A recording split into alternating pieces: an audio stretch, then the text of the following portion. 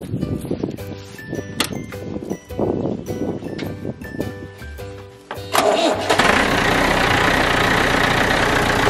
always a good morning when she starts.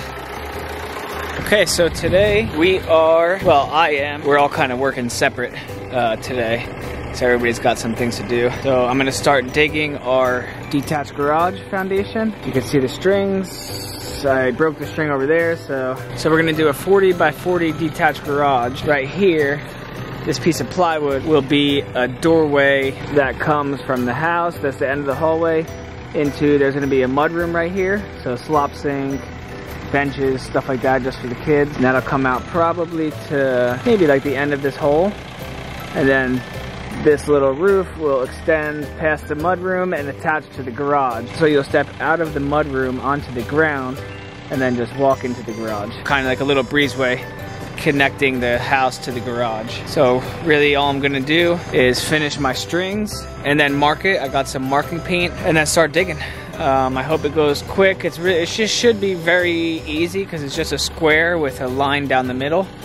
So it should not be too hard. The only thing that makes it hard is working on the hill. So hopefully the digging is easy and hopefully it's just not too rough working on the hill.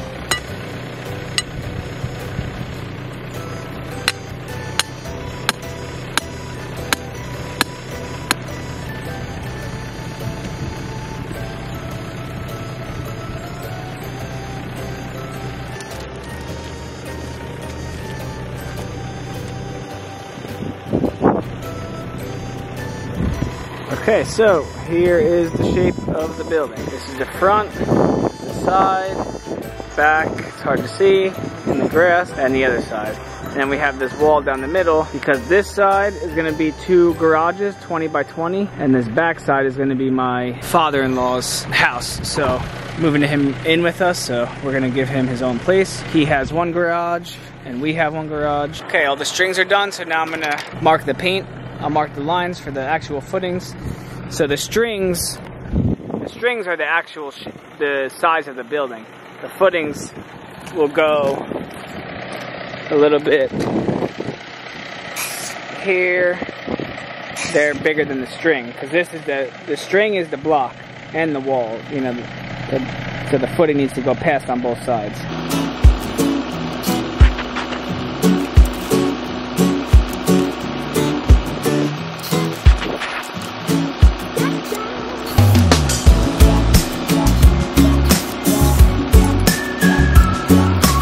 Okay, the strings are all done and rolled up. The paint is on the ground.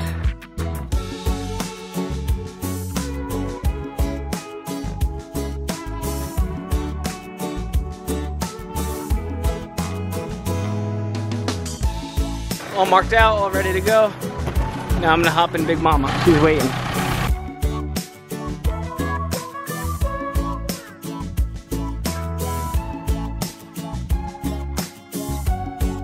Since we are digging on the hill, I'm gonna step this footing down so I have less block to do. So this is 1 level, so it drops down 8 inches right here, and then it's gonna go flat, probably all the way to the back, because we still got 2 feet below the grade here. The frost line here in southern Missouri is about 20 inches, 2 feet, because it doesn't get that cold. You might have a couple cold days, but so I'm pretty much, because once we do the block, then we also have to backfill. So this will probably be 3 feet under the ground by the time I'm done, which is actually plenty, more than enough. So on this side, I only had to step it down once. I might have to step it down in here. I'm not sure. I have to dig this little chunk out by hand real quick.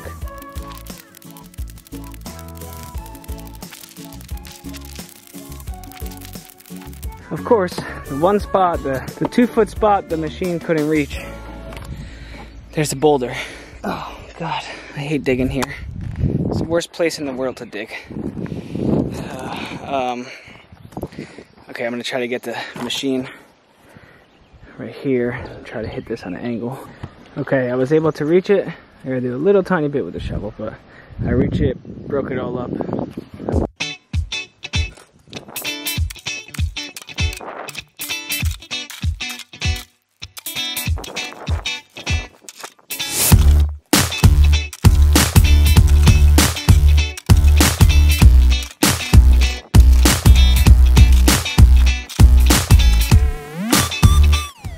we'll check it with a level and see where I gotta step it down next.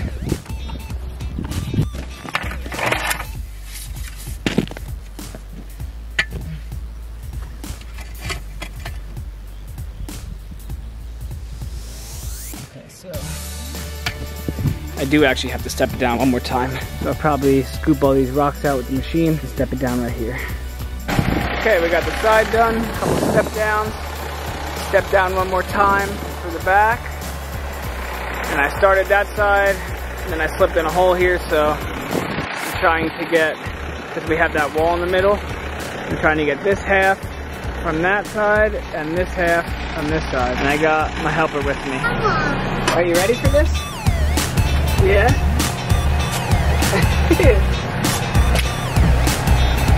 You gonna help Daddy dig?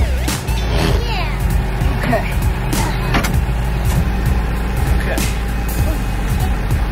Sure you're ready? Right. Okay, hit the button. Oh, down.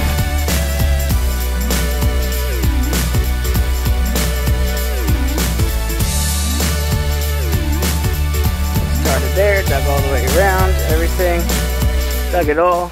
In the last corner, this last corner right here, there's a giant crater. Okay, today is concrete. They're coming at like 12, 1 o'clock, so we got a couple hours to finish the last little bit of everything. But you can see our steps. I'll show you from the back side. Now you can see our steps. Flat, step up, flat, step up, flat, step up. We stepped up along the back too, because the hill goes up this way and this way. Probably one of the most annoying things I've ever done was having to step up the foundation or the footings. And here's this side. 4 steps. We have all our rebar in.